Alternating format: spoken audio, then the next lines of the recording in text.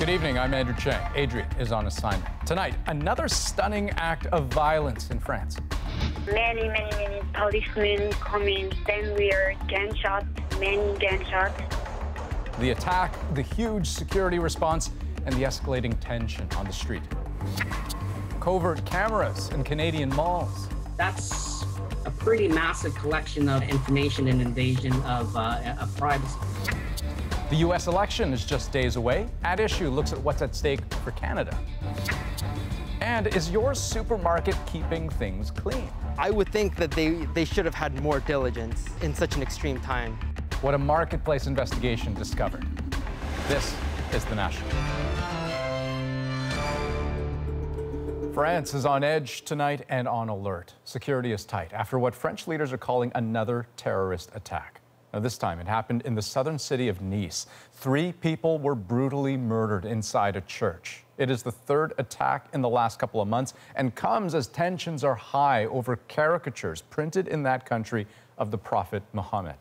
Margaret Evans brings us the chaos of the moment and the lives taken. France in the grip of another gruesome attack. 3 people killed by a knife-wielding assailant at a church in Nice this morning. 1 victim apparently beheaded. We saw by the windows that there were many policemen coming, and then we heard gunshots, many gunshots. Distraught parishioners gathered at the scene. One of the victims apparently a church warden. "I'm so shocked," said this woman. "I see him walking, lighting candles. Now I'm thinking he's not there anymore." The attacker was shot and injured by police, who've identified him as a 21-year-old recently arrived Tunisian man. The mayor of Nice called it an act of Islamofascism. There was no doubt what was behind the attacker's actions, he said. He didn't stop saying Allahu Akbar while he was being treated. Local Muslim leaders have strongly condemned the attack. France was already on edge, shaken by the murder 2 weeks ago of Samuel Paty, a teacher beheaded after showing caricatures of the Prophet Muhammad as part of a class discussion. Visiting the scene today, the French President Emmanuel Macron said France is under attack. He's ordered thousands more soldiers to the streets and raised the country's terrorist alert to the highest level. Macron's refusal to denounce the Muhammad cartoons have prompted outrage and protests in many parts of the Muslim world. Church bells across France rang today in honor of the victims of this latest attack. And as night fell, the city and the rest of the country were also entering another stage of strict pandemic lockdown, a reminder that Macron has more than one crisis on his hands. Margaret Evans, CBC News, London. Now, Prime Minister Justin Trudeau condemned the attacks in France. They were heinous criminal acts, unjustifiable by any circumstances, and an affront to all of our values. We stand with everyone around the world in condemning this unacceptable violence. And in the House of Commons this afternoon, there was a moment of silence in memory of the victims.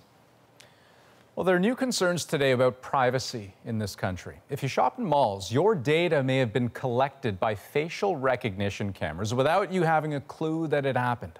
Thomas Degla with where that was the case and why. For a couple of months in 2018, a trip to the mall may have meant being analyzed by facial recognition technology. The only hint while walking in? That blue decal warning about cameras in use. I think it would make sense maybe if they put like a sign up that said, this is what's happening, just so you know. You don't give permission to these people to do any of this. When shoppers would check the mall directory, an embedded camera would take their picture. Their data then analyzed to learn the customer's age and gender. The privacy watchdogs of Canada, Alberta, and BC identified 12 Cadillac Fairview malls in 5 provinces, including Toronto's Eaton Centre and the Chinook Centre in Calgary. They have to get your permission to do it, and that did not happen in this case. This all came to light after a shopper in Calgary got suspicious, seeing the words Face Analyzer left on screen by accident. Turns out there was yet another company working for Cadillac Fairview storing the numerical representations of 5 million faces. This suggests to people that their personal information may be captured in ways that they were never aware of, and that information can somehow end up in the hands of third parties. Everyone's biometric data is personal, and experts worry it could be stolen. Cadillac Fairview stresses no faces were stored. Even if this data is anonymized, don't you think that shoppers would be surprised to know that this sort of information is being gathered about them when they're looking at a mall directory? It's fairly common now within public spaces, and I think, whether you're in an office building or a shopping mall, there would have been, some general expectation that that kind of behavior was taking place. Cadillac Fairview says the cameras were deactivated and the technology won't be used again. Thomas Daigle, CBC News, Toronto. Now, privacy was also top of mind in Montreal today after a local health authority became the latest victim of a cyber attack. We are going through a fairly rigorous process of trying to get to the bottom of what we found. The authority is responsible for the Jewish General Hospital and several smaller facilities in Montreal's West End. Officials say the personal information of staff and patients wasn't accessed, but they cut all connections to the internet and outside access to their network as a precaution. Well, over the past month, CBC News has uncovered 2 cases of American business executives coming to Canada and having their mandatory 14-day quarantine period waived by Canadian border agents. The government called those decisions mistakes, but now a CBC News investigation has discovered a 3rd case. Only this time, the approval came directly from a cabinet minister, and it turns out that has happened nearly 200 times. Jonathan Gatehouse explains. Canada's borders are officially closed, but still busy, as essential workers travel back and forth, exempt from quarantine. But CBC News has learned that in 191 cases, business travelers who aren't essential workers have also been allowed to skip quarantine.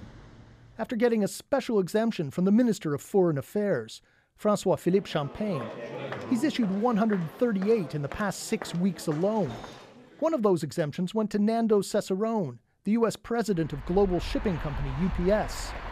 Cesarone flew into Canada for 3 days last week and met with employees at 2 locations in the Toronto area, lobbying them on a new contract. Christopher Monette is with the union that represents UPS workers.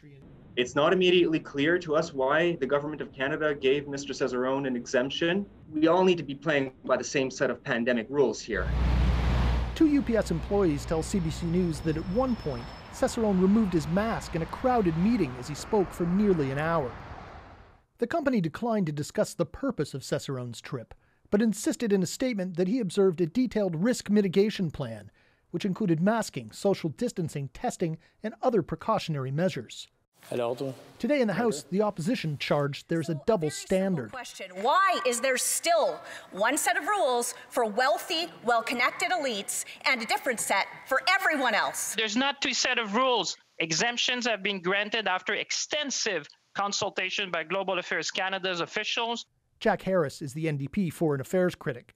We conduct Parliament through Zoom. I don't see the necessity to have some special exemption like this. After all, even within Canada, I can't go to Ottawa and come back to St. John's, Newfoundland without a 14-day exemption. According to Global Affairs, these business mobility exemptions are only handed out in exceptional circumstances, where the immediate need to travel is thoroughly justified. It won't say how Cesarone's trip met that standard, or who received the other 190 exemptions. Jonathan Gatehouse, CBC News, Toronto. Well, turning now to Canada's ongoing battle against COVID-19, starting with a look at the numbers tonight. 234 new cases in British Columbia, 477 in Alberta, 82 in Saskatchewan. That's a new record. Manitoba, with Canada's highest per capita infection rate, recorded 193 cases. That's also a new record. Quebec is back over 1,000 cases. Ontario also trending up with 934, which includes 420 in Toronto. Now that's very high, but it is partly the result of a delay in processing. Still, health officials are cautiously optimistic that Ontario may defy some of its worst case projections. New modeling for the province released today shows that, yes, raw numbers are still climbing, but at a slower pace than before. That's good news. But Ontario health officials also warn the situation could turn on a dime, and overconfidence can be a dangerous thing. Katie Nicholson takes a closer look. One unassuming church, one big community outbreak. We thought we were safe up till last week. 30 people connected with this southwestern Ontario parish tested positive for COVID. More than 200 are now in isolation. Yet Premier Doug Ford has been hinting at a slightly more rosy future. The good news is we're seeing a little bit of a decline. Well, perhaps not a decline, but more of a slow growth, at least according to an analysis from the province released today. We're estimating sort of a steady state level of cases for a while of between 800 to 1,200 cases. What I think is important here, though, is that although cases are continuing to grow, that growth has slowed and we're starting to see a more gentle curve there. That gentle curve means ICUs won't buckle under the second wave. The data also reveals personal care homes continue to be a major source of outbreak. So what that means is we really should be moving to having an approach of testing everyone who works in a long-term care home twice a week. That's not happening right now. Positive cases remain high. Testing capacity still doesn't meet the province's own targets. And in the last week, there have been 119 new outbreaks, including a wedding in Vaughan, which resulted in 44 cases, which spread to 6 regions. Why then the cautious optimism from the Premier? When you don't give me the end game, any sense of positivity, that's where we get in trouble. This communications expert says faced with bleak facts, people get overwhelmed and lose trust in politicians and public health measures. And I think that's the state we're at right now, and why we're starting to see some more positivity being woven into some of the message, just to let people know, stay the course. There is a silver lining at the end. Despite some skepticism, there does seem to be a silver lining. Today's numbers suggest that this second wave could be less statistically brutal than originally thought. Katie Nicholson, CBC News, Toronto. Alberta now has more than 4,900 active cases of COVID-19. That is a record high. But with infections in school-age children still low, the province is loosening some of their isolation requirements to keep them from missing class. Today's changes align with similar ones made in BC, Ontario, and Quebec. Starting Monday, Alberta will introduce a new symptoms checklist for kids under 18. Among the changes, a runny nose or sore throat alone will no longer require mandatory isolation. Instead, they should stay home and monitor for 24 hours. And while BC's numbers were down somewhat today, Provincial Health Officer Bonnie Henry offered a sad reminder of why COVID protocols are so crucial. This is a person in their 80s who attended a small birthday party. This person unfortunately ended up in hospital and dying from it. Henry also pointed out that many of BC's new cases are directly linked to gatherings, a growing problem in the Lower Mainland and the Fraser Valley. Surrey, in particular, struggling with a new surge in cases. Well, another Mi'kmaq community in Nova Scotia has launched its own lobster fishery. They are hundreds of kilometers from the tension in the southwestern part of the province. And as Kayla Hounsell tells us, they've gotten a very different reaction, both from commercial fishermen and from fisheries officers, too. The crew of the Dawn's Pride says today there were no issues on St. Peter's Bay. Just planes flying around, patrolling. But the last time that happened, we lost our gear the next day. The gear, they say, was taken by federal fisheries officers. We were directed to come out and seize unauthorized traps. This fisherman says his traps have also been taken since his community launched a self-regulated fishery on October 1st. Well, it's stealing from me. That's how it's straight up. They're taking my stuff that belongs to me, my personal items that I use to make a livelihood. Their chief says there is a disconnect between the federal government reaffirming the Mi'kmaq treaty right to fish and fisheries officers on the ground. Just blowing my blood because I just got off the phone. I just got off the phone with the minister's office saying everything's okay, you guys won't be left alone. Next thing you know, they have their officers here, which the minister had no idea. At the other end of the province, the Sibäganägädi First Nation says the DFO has not been pulling its traps for weeks now. Non-Indigenous commercial fishermen there have taken matters into their own hands, saying they're worried about lobster stocks because the Mi'kmaq are fishing out of season. The minister's office says fisheries officers take compliance measures based on numerous factors, but did not say what those factors are. Unlike in southwestern Nova Scotia, commercial fishermen here in Cape Breton have not protested or interfered with the moderate livelihood fishery. There's been no public outcry, but they say that doesn't mean they aren't concerned. This is because of the respect that we hold for the Aboriginal communities and again, their right to fish. It's not that we agree with the fishery that's going on, because we don't. It hurts us deeply. But on the other side of it, something has to be done to cooperatively work together. These crews are done for the day, but say they'll never stop fishing, no matter how many times fisheries officers take their traps. Kayla Hounsell, CBC News, St. Peters, Nova Scotia. In Montreal, police shot and killed a black man early this morning. They had answered a call about a man in crisis and found him holding a knife. Officers at first chose to stay in the vehicle, but what we're told is the man then headed towards a second vehicle where there was a civilian. Officers then stepped out of the vehicle to intervene, at which point the individual apparently turned around and charged the officers, at least went towards them in a menacing manner. Police opened fire and the man died in hospital. This is according to the Quebec agency that investigates police. They say the man was likely in his 40s and his identity not yet confirmed. An officer was treated for shock. One of 3 men involved in a brazen Toronto playground shooting in 2018 was sentenced to 13 years in prison today. Taquan Robertson pleaded guilty to attempted murder and 2 counts of aggravated assault. In aiming to kill another man, the 25-year-old hit 2 kids, sisters, ages 5 and 9. Now, both have since recovered. 2 others involved in the shooting are scheduled to be in court next month. A Montreal high school teacher has been suspended after a video surfaced last week showing him repeatedly using the N-word during an online class. Students, both past and present, have since come forward with complaints about Vincent Ouellette, including allegations that he regularly made Islamophobic comments and would jokingly do Nazi salutes. The school board says it's investigating the complaints. Now let's take you to the United States. And a 33% jump in GDP reported today. It is the biggest spike in history, though it does follow the biggest ever drop. Still, it gave Donald Trump something to hold high, as both he and Joe Biden made their case to voters in a very important state. Here's Paul Hunter. If anyone needed reminding that Florida, as ever, will be a key state come election night Tuesday, consider today's dueling late campaign rallies. Joe Biden in southeast Florida. 5 days left, folks. While across the state in Tampa, the president. 5 days from now, we are going to win Florida. Each battling in the biggest battleground state of all, with its history of extremely close calls and a track record of picking presidential winners. Florida is especially key right now for Donald Trump, trailing nationally and as well, though just barely, in Florida. If Trump loses that state, he may well lose the White House.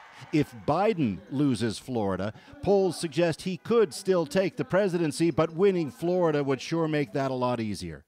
Today, on what for so many is the single biggest issue, COVID, a contrast in styles. Biden before a physically distanced crowd, mostly in parked cars. Trump at one of those shoulder-to-shoulder rallies, many maskless. His pledge today, he'll keep America open. We're never going to lock down again. We locked down, we understood the disease, and now we're open for business, and that's what it is. As COVID cases now spike in this country, countless are frustrated with a pandemic that threatens lives, but also the economy. Biden countered. I've said it before. I'm not going to shut down the economy. I'm not going to shut down the country, but I'm going to shut down the virus. And he slammed Trump for staging rallies Biden called super spreaders. He's spreading more virus around the country and here in Florida today. The two will focus almost entirely on battleground states from here on in, knowing the end is near for one of them. Paul Hunter, CBC News, Washington. And just a reminder, we are your home base on election night, November 3rd. Special coverage begins at 8 o'clock Eastern on CBC Television, CBC News Network, and on CBC Gem. Well, the Federal Ethics Commissioner has ended one of his investigations into former Finance Minister Bill Morneau. In a letter, Commissioner Mario Dion said he accepts the former finance minister's belief that he had reimbursed the We charity for trips to Kenya and Ecuador in 2017. However, he is still investigating Morneau for possibly breaching the Conflict of Interest Act during cabinet deliberations on the We Charity Summer Student Grants contract. Well, CBC Marketplace investigation is looking at whether your supermarket is safe. Let's do this. Next on The National, what our hidden cameras found inside. We ran out of soap. As Ottawa prepares for the next U.S. president, At Issue takes us behind the scenes. And a rush for winter sporting gear as Canadians prepare for a pandemic season in the snow. It has been crazy, is a good word for it. We're back in 2 minutes.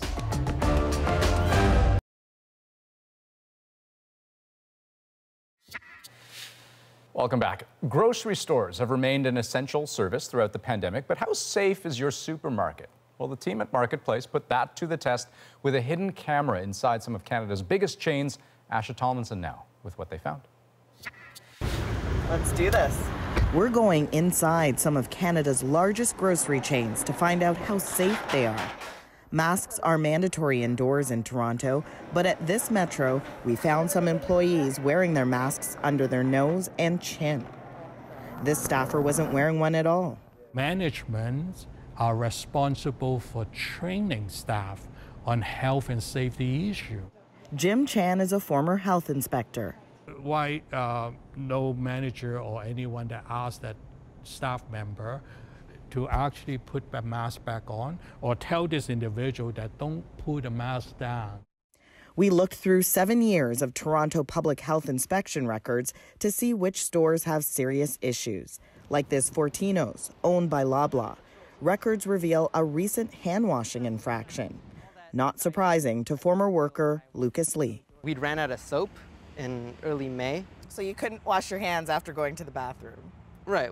I would think that they should have had more diligence in such an extreme time like the pandemic was. When we went inside, we couldn't find any soap in the public washroom. There's no soap? Back at Metro, this store has had pest problems before. And sure enough, we saw flies in the meat department and the washroom. To me, that's just being not just careless, but they're missing a good quality control program. We also tested some ready-made dishes from the deli. The cold food was over 10 degrees warmer than it should be. And that is actually an excellent incubation for bacteria. They will just grow like crazy in there. In 2017, this store was convicted and fined $460 for not keeping their food cold enough. Metro says they take the issues we outlined very seriously and immediately rectified them. Loblaw says they've invested hundreds of millions of dollars in safety measures and protocols, and they apologize for the lack of soap in the washroom when we visited. Asha Tomlinson, CBC News, Toronto. Okay, we're joined now by Dr. Zain Chagla. And Dr. Chagla, from what we just saw there, I mean, if you look at this strictly from a COVID perspective, which is the part that concerns you the most? It's interestingly the mask piece that's probably the most concerning, although those other features are probably not good for the transmission of infectious diseases. The masking is really what we're seeing in the workplace as being the thing that people are missing the most. We saw this in healthcare in the first wave. People don't wear their masks appropriately. They let their guard down with their coworkers, have lunch with them with their masks off in a close confined spaces. And then you have COVID transmission amongst the staff in that sense. So, you know, that mask use really protects the grocery store employees and other employees from acquiring COVID-19 from others. And so in emphasizing the importance of masking, are you then necessarily saying that the threat from touching things, like picking up a product that someone else picked up, it's not really a threat? Yeah, in the first wave, I think we worried about the fomite transmission. I think the evidence that's come out, even from places where there's been a giant number of COVID patients, COVID wards and quarantine hotels where we can't find a lot of virus on surfaces, that surface transmission is probably a very low yield method. And hey, even if there is, if you wash your hands regularly, there's good evidence you wipe COVID off the surface of skin within 8 seconds. So it's important that you just engage in the hand hygiene, but other than that, you should be fine from a contact standpoint. Okay, so we've got about 15 seconds left. Bottom line, given everything that we know about how grocery stores work and how people behave in them, are they safe? They're safe if people adhere to the precautions, wear masks, distance, and do everything that they're supposed to be doing in indoor environments. Okay, Dr. Chagla, thanks for joining us. And a footnote here, Marketplace did also do a swab test to see which supermarket surfaces are the germiest. You can catch the full investigation tomorrow at 8 p.m. on CBC Television and GEM, 8:30 in Newfoundland. Well, a lot of Canadians are already getting ready to spend a pandemic winter outdoors. Like, even when it was sunny and hot here, there's people already thinking about the winter. Ahead tonight, the booming business and high demand for winter sporting gear. Next, though, Rosie's here with At Issue. Andrew, tonight we're going to talk about the Canadian political impact of the U.S. election, how the federal government is preparing for all of the outcomes, and where this leaves Canada's relationship with its closest ally. Chantal, Andrew, and Althea will join me right after this break.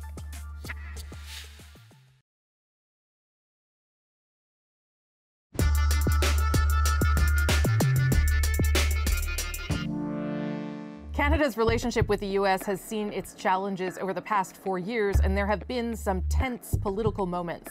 Canadians, we're polite, we're reasonable, but we also will not be pushed around. Well, he's two-faced. Now, during this unprecedented time, the federal government is preparing for the possibility of even more uncertainty. We won't be commenting on possible outcomes. Our responsibility as a government is to prepare for different eventual outcomes. Either outcome will be significant for Canada. We have spent a lot of time carefully analyzing what either outcome would mean.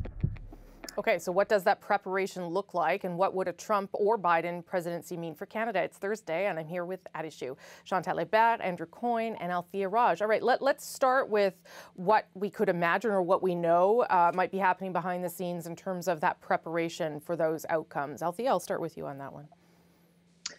Well, they are preparing, as the Prime Minister and the Finance Minister said, for every potential outcome. The outcome that they have spent less time preparing for is the possibility that the winner is unknown for a long time. If that is the case, they are still going to start lobbying efforts to new members of Congress, for example, new Democrats talking about things that are important to Canada, possibly like Keystone and climate.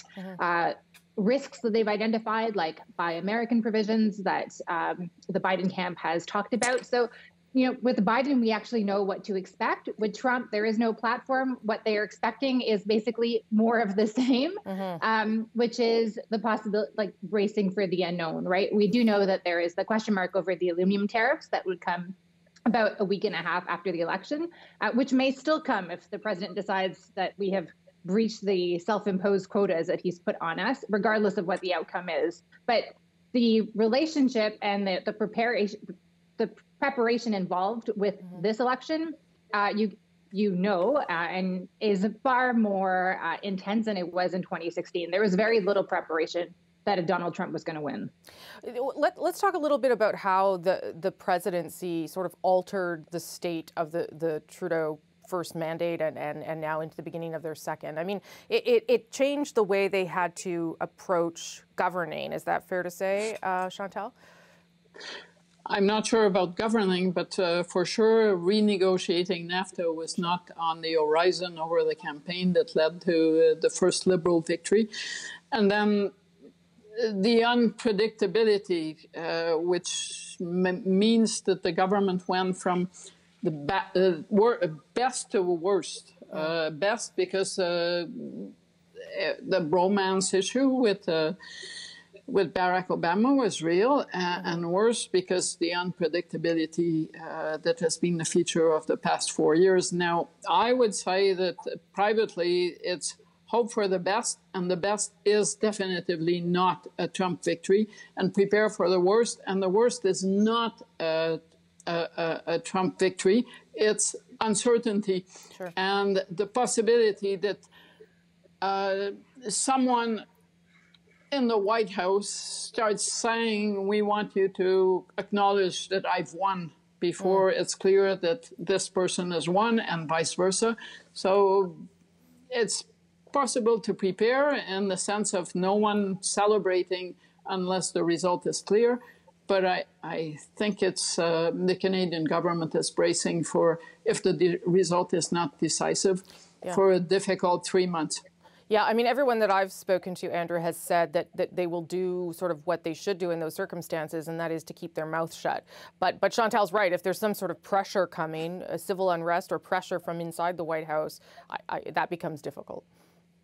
Yeah, I mean, the premise we have to operate under is that Donald Trump cannot contemplate being ejected from the White House. He can't contemplate it psychologically because it just doesn't fit with his view of himself. But more importantly, perhaps, he can't contemplate it from a legal standpoint.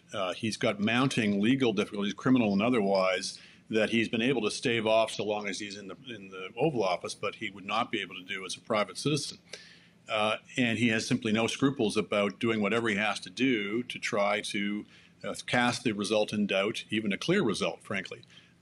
So, frankly, the idea of gridlock and uncertainty is the best case scenario in that event. When you look at the fervency of his following, the fact that they believe everything he says, the fact that a good number of them are armed, there's no wonder why some of the states are now talking about calling up the National Guard. So there is real prospect for some very tumultuous times ahead. If he does manage to beat the odds and wins the election outright, or emerges from that process as the winner, then you're looking at, I mean, Althea called it more of the same, but more of the same is vindicating himself on his enemies, revenging himself on his enemies, padding his expense account, enriching himself, and causing more and more uncertainty for the rest of the world, if only because he's going to be facing a Congress that will be determined to try to rein him in, just as he's determined to enjoy his last 4 years in power. So it's a really nightmare scenario either way. Well, and potentially a president who is really going to pull down the institutions that he's spent a lot of time eroding, and he'll pull them down over the next 4 years. Let's just talk about Joe Biden a bit, because that is not a cakewalk either. And I think that Canadians need to be aware of that a little bit, Althea, what the challenges that a President Biden could bring and whether they can be overcome. What do you think, Althea? Top of the list is Keystone. He said that he is opposed to the plan. Jason Kenney, the Premier of Alberta, has talked about building a sort of a Team Canada approach, much like what was used with the NAFTA, to try to sell this project. So that's clearly on the government's mind. Maybe less, not quite as intense as NAFTA, but still pretty intense. Buy American provisions, which were a challenge, frankly, under President Obama as well. The idea that even when it comes to climate, for example, where there is opportunity where Canadian firms might be able to compete, that we would be shut out of that. Climate is a two-edged sword. It's great because the Liberal government is very simpatico with Joe Biden potential Joe Biden administration on that issue, but also more competition might not necessarily be great for Canadian firms. He wants to re-engage in world institutions like the World Health Organization, like the UN. These are all good things for Canada, the WTO. So yes, there is opportunity, but there is a lot of risk. Is there more of one than the other, do you think, Chantal? It's impossible to put another 4 years of Trump on one side and Biden on the other, and to just do this balancing act. Sure. It would be great for Keystone XL if Trump is reelected. That involves normalizing the Trump presidency, and if anyone wants to do that after 4 years, count me out. So yes, there will be hurdles, but normalization, that's like telling Canadians, can we go back to life before the pandemic? Yes, it was full of hurdles, but it was something that you could seize control on. It's called normality. And on the scale of the hurdles, and there are always hurdles in a relationship, normality trumps all. So all those challenges that Althea so well outlined there, They're Andrew. all real. Yeah, they're all real, but they're all manageable, Andrew, I guess is the point. Is that right? They're the kind that we're accustomed to. So, yeah, I'm in the cakewalk camp, frankly, on relative terms. There are always going to be some issues. There are under Republican or Democratic presidents, softwood lumber, and so on. Yeah. But you cannot put a price on having a normal human being in the White House with normal responses to, the usual events that come up between countries, so that you're not having to engage in this kind of psychoanalysis of just, how will he overreact this time? Will it have anything to do with any rational calculation of U.S. State interests, or will it just be because he's in a fit of pique because somebody didn't flatter him enough? So having a president, even a president who wasn't as simpatico in ideological terms with the current government, would obviously be, a president who was more like a normal president would obviously be a huge gain, not only for the Liberal government, but for the country as a whole. I will say also that some of Biden's policies, for example, reversing the Trump tax cuts on corporations and upper income individuals, will take some of the competitive pressure off of Canada as well. Sure. I don't have long, but let me ask something a little more provocative. Do you think, though, that a Trump presidency has allowed Justin Trudeau to appear differently on the world stage, or has allowed him to take up a place there that maybe wouldn't have been possible with a different kind of president? Just quickly from all of you, Althea. No, I don't think so. I mean, if you recall back to 2016, he was still on this honeymoon. The world loved him. He was in Vanity Fair, going to Davos. I think what happened was they got consumed with renegotiating NAFTA, and that sucked the wind out of everything. Right. And so I'm not sure that the compare and contrast really has benefited the prime minister, frankly. But I will say, though, that I don't think the relationship is as dysfunctional as it may appear publicly.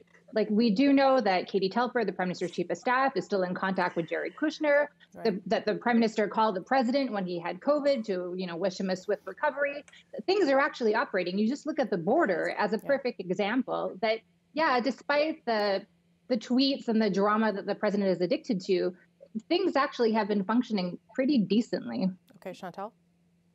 But that's on Justin Trudeau and his government, I guess, because it's certainly not on Donald Trump. I agree with Althea. Canada shines when multilateralism shines, and it's been the opposite of that. Andrew? I think he's benefited domestically by comparison with Trump. For example, we have not done a particularly good job on fighting the pandemic in this country. You can mix blame between the federal government and the provinces on that, but compared to a lot of other countries, we haven't done that well. We've done very well compared to the United States, and our tendency in this country is always to measure ourselves relative to the south of the border rather than looking further afield. So having somebody so manifestly unfit for office in the White House has certainly been to the benefit of Justin Trudeau in terms of people's estimation of his policies and performance. Okay, good conversation, everyone. I guess we'll talk about the outcome next week. Thank you all. Before we go, be sure to subscribe to At Issue, the podcast, for extra content wherever you get your podcasts. And I hope to see you on Sunday mornings for this thing.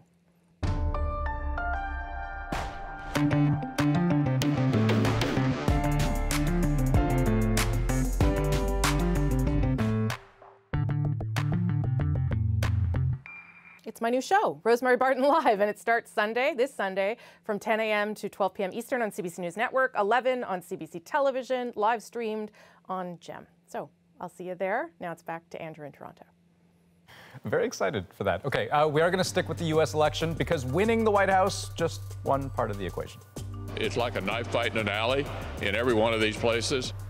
Next, a look at why the race for the Senate could have major implications for the next U.S. president. And later, the Saskatchewan politician who promised to deliver and delivered a lot more than an election night win.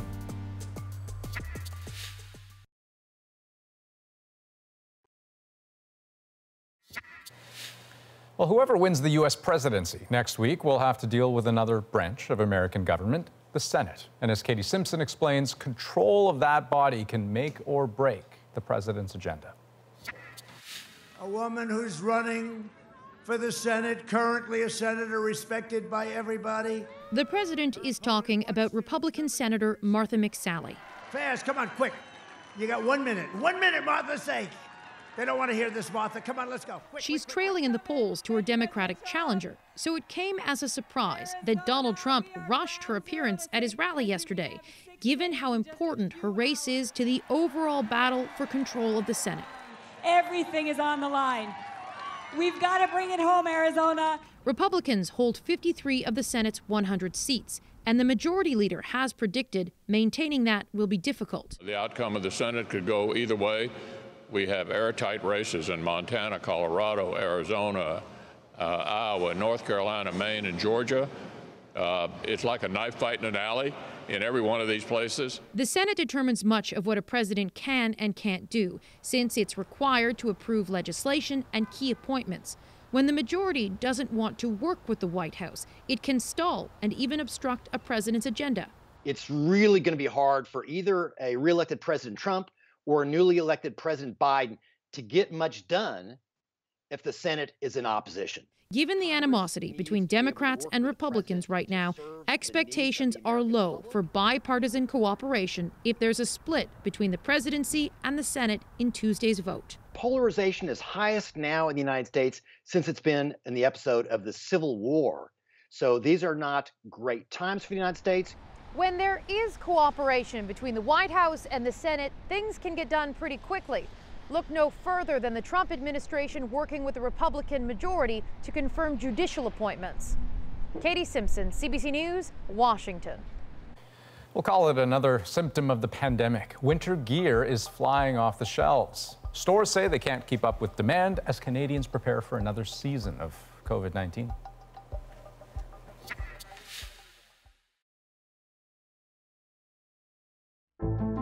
I'm Jamie Poisson, and tomorrow on CBC's daily news podcast Front Burner, there have been more than 10,000 deaths in Canada from COVID-19. We hear from 3 people who lost someone close to them. Subscribe wherever you get your podcasts. Well, with winter slowly closing in, millions of COVID-weary Canadians can't wait to get out there. Tired of being cooped up, they are more than ready to ski and hike and hit the snowmobile trail. And as Carolyn Dunn explains, business is booming for outfitters. In a pandemic, there's no business like snow business.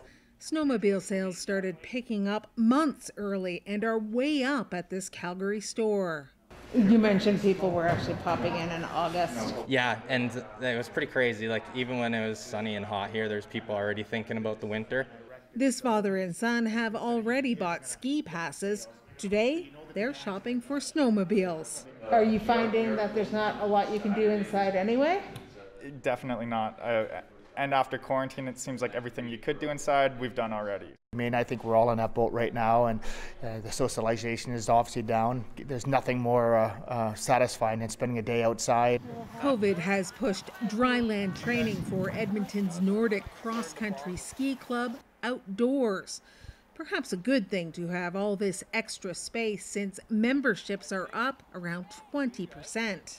Outside transmission is so much better than inside, or so much lower than inside. So I think that's another draw, that you can actually socialize but be safe with it outside.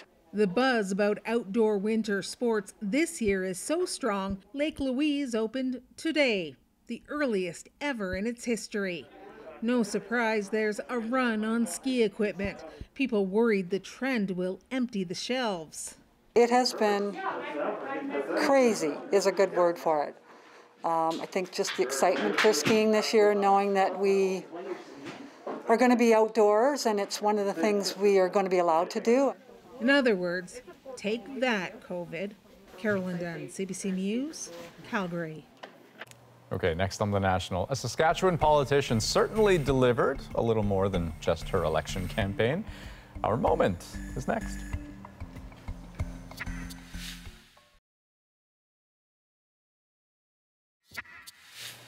Saskatchewan NDP candidate Alina Young was campaigning at 9 months pregnant, and her slogan, ready to deliver. As you can see here, she sure did. But her baby wasn't her only delivery. Today, she won her riding, so her 2 reasons to celebrate. Our moment. I'm Alina Young, and this fall, I plan to deliver. election night, I was in the mother-baby ward of the General Hospital. So this little loaf was born 9:30 on Sunday morning. We got out of the hospital the other day, and yeah, my phone started blowing up. So it's been an exciting afternoon. I have honestly been staying in the house with Taylor and Hera.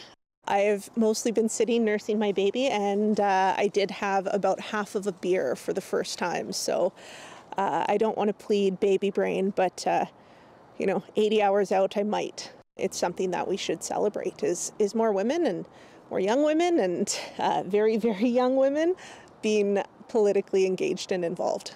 It's a really, really exciting day.